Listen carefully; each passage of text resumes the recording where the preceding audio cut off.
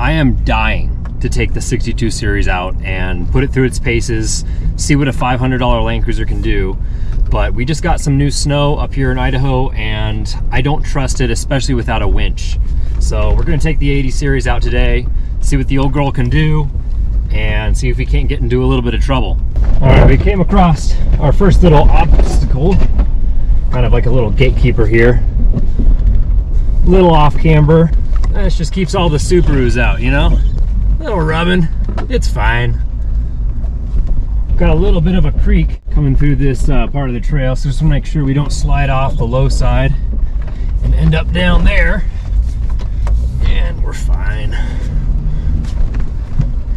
And luckily, most of this snow is pretty soft. We're aired down to about maybe 25 psi. Nothing too serious, but looks like we got a little bit of a hill up ahead of us, so we'll try and give her the boonty. We're just in low range and center diff on. Don't have that 7-pin mod yet, but no lockers. And I wonder if I can do this with one hand. Let's see. A little bit of ruts here. Try and straddle the rut.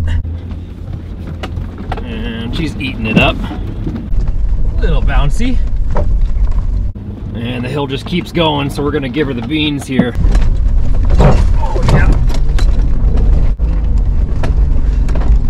Ah, she loves it. Big washout here on the left. We're gonna straddle this left side. Hopefully not hit that tree. And we're out of it just like that. Good old 80 series. Well, we've got kind of a fun little obstacle up behind us here. That's never gonna come through on camera, the angle and the steepness of it, but I think it could be fun. Way to test the lockers and test out how well it's gonna go up that hill. So let's give it a shot. Try it from the side like this.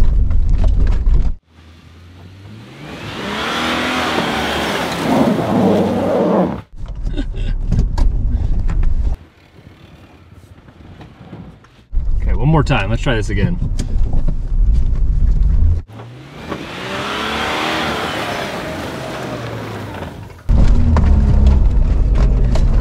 All right, there we go. This one shouldn't be that difficult, but it is a little bit steeper and a little off camber, so we just need to make sure we have enough momentum. All right, we're gonna have to send this one.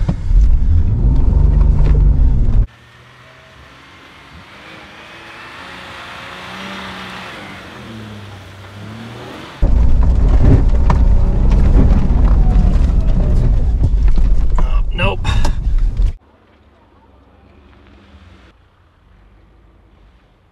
Now that I'm tearing it up, it's becoming slicker than snot.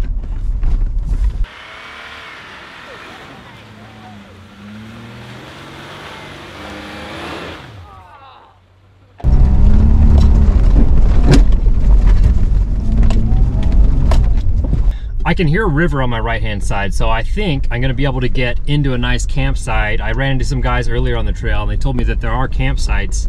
Of course, since it's winter, they're probably gonna be hard to see where it's marked and stuff, but I'd like to get a spot by the river, so let's see if we can find one.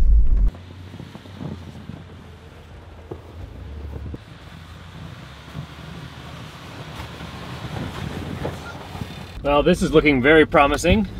Might be a little bit of work to get there, but I think I can get right up next to the river. Let's see what we can do. A little washout. Should be able to clear this. Oh yeah. Oh yeah, she loves it. And we'll just come right up here to the river, and this will be our campsite for the night. And somebody has made a really cool sculpture or carving out of this stump here. It looks like it's a dragon or something. I'm not really quite sure what it is. I would assume they made nostrils for like a dragon. And they made some like cool scales on the back here, so I'm assuming they made a dragon, but yeah, it's pretty cool. Kind of denotes the campsite, I would assume. So it's not the most level ground here, but I think right here I can make a nice little firm foundation out of this mossy stuff at least. It's the most level area around here, so we'll call this home for tonight.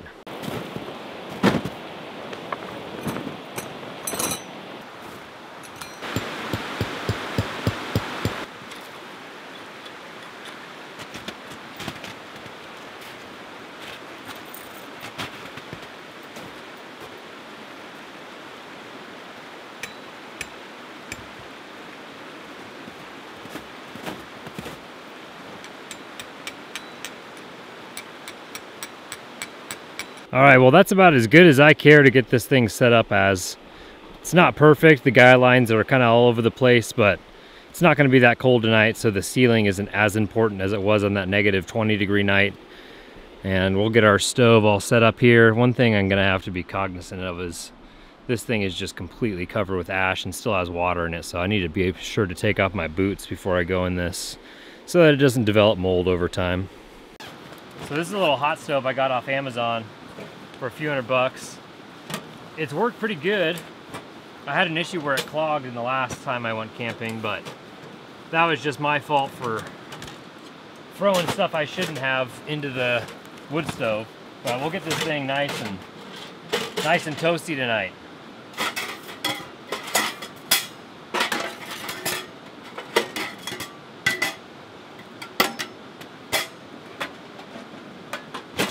The problem is when this thing gets hot, it melts the snow underneath it and then it starts sliding down. So I want to make sure I have it in a good position before I start throwing stuff into the fire.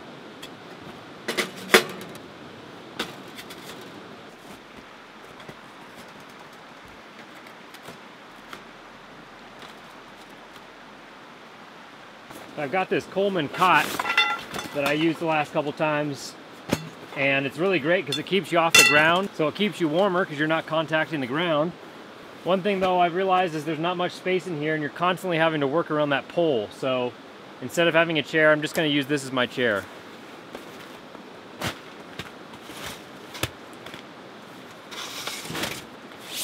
I'll throw my bedding on that and call it a day.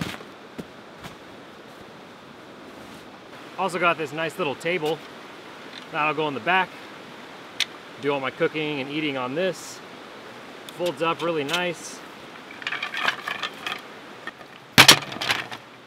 Got these elastic bands on it, so just hook in those pegs, stretch it out, and voila.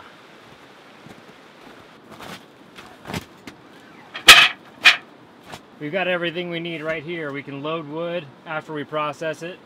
We can do all of our cooking right here. We can just kind of move down our cot for a seat. And pretty much all of this timber around me is not dead, it's living, so it's gonna be not dry. And I learned the hard way from last time that not having dry wood means that you don't stay warm. It's not gonna get that cold tonight, but we brought some firewood, so we're gonna process that.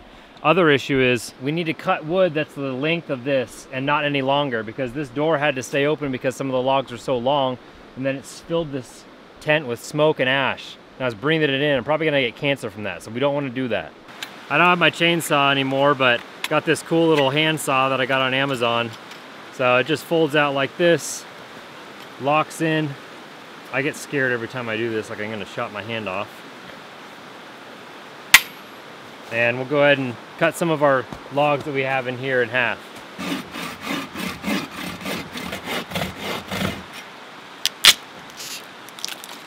Yeah, and this will be about the perfect size we need, so we'll just cut all this in half.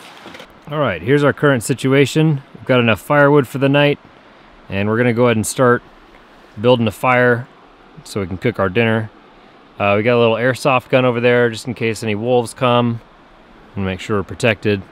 And wolves are very afraid of airsoft guns, so bed / chair. All of our cooking stuff slides under our table, and it's nice and cozy in here. Guess my light's about ready to go out.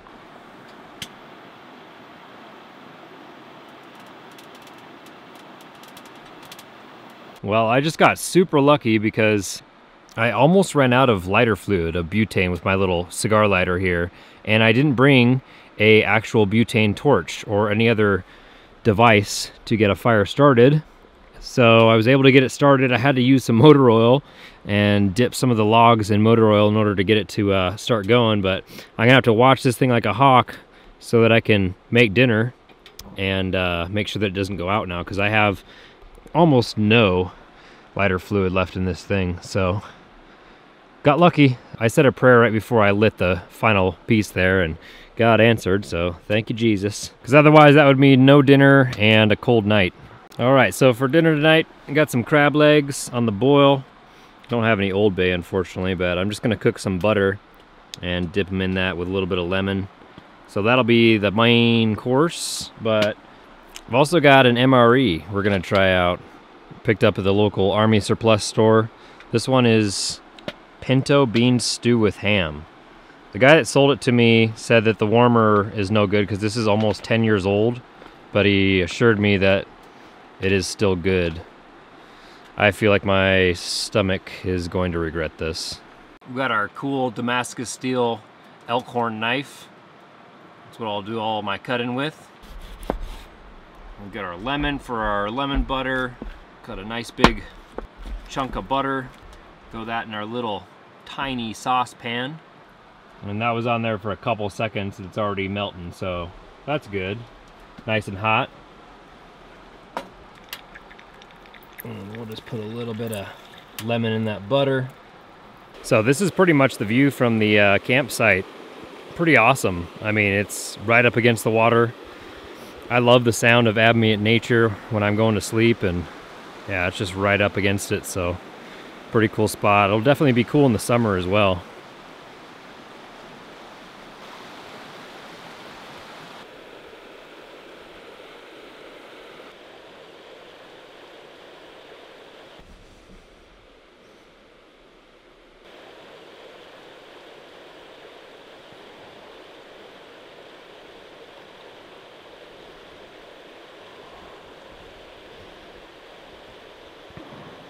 So we got a little Chassagne Montrachet, which is a Chardonnay from Burgundy in France.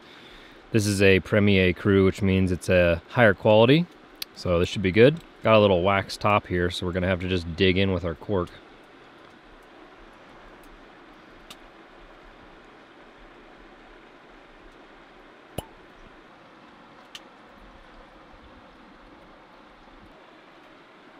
I like French Chardonnay because it doesn't have as much malolactic fermentation, which is that kind of like buttery, oaky style you get from a lot of stuff in Napa and Sonoma. This is really clean and crisp. So I'm starting to realize, I think the issue is me with the fire. I wasn't processing the pieces of wood small enough like this one, and it was clogging up, not lighting, and just causing the fire to die. So we should be good from here on out because I'm out of butane. Yeah, so we're showing around 40 degrees outside, and it's raining, so it's not snowing.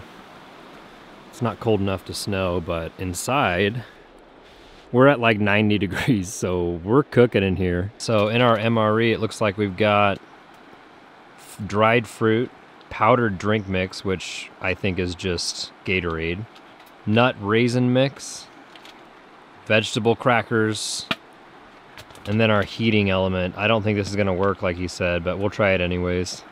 And then of course the pinto bean stew with ham. I don't really know if I even want to try this, like, ugh.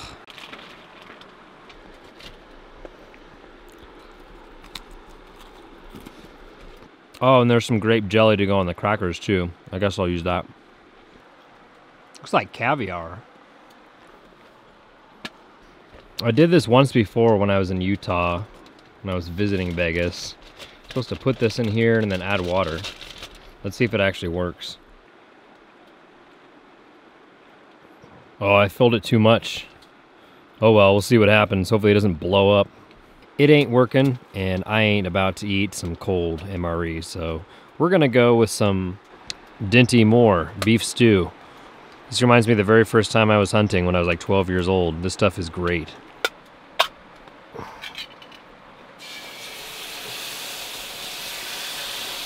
Stuff's also good because it like instantly puts you to bed. If you're having trouble sleeping, it's cold or whatever, just have some of this. You'll fall right asleep. That was a huge meal. I've got that itis, so I'm about to do some editing, head to sleep, and look for some more trails in the morning, so we'll see you soon. Well, I would definitely be lying if I said that I wasn't cold last night.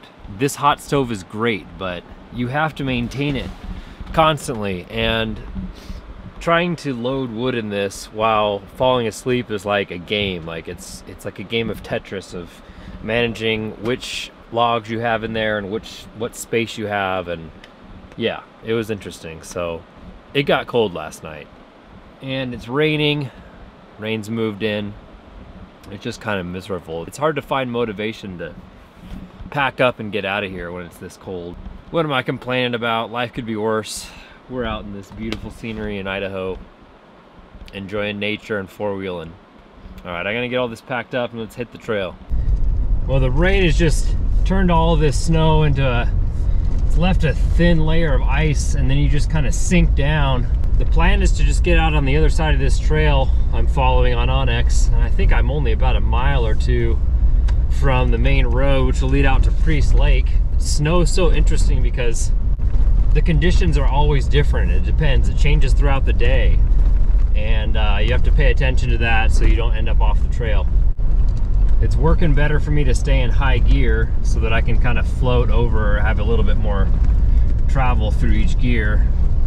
It's so easy to just get randomly stuck in a rut here because you can't tell the depth of the snow.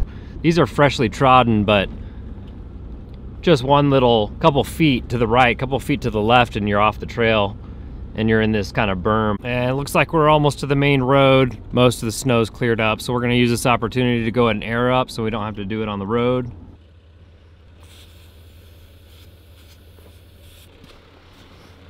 I always air up to about 35 to 37 PSI. What do you guys air up for on the road?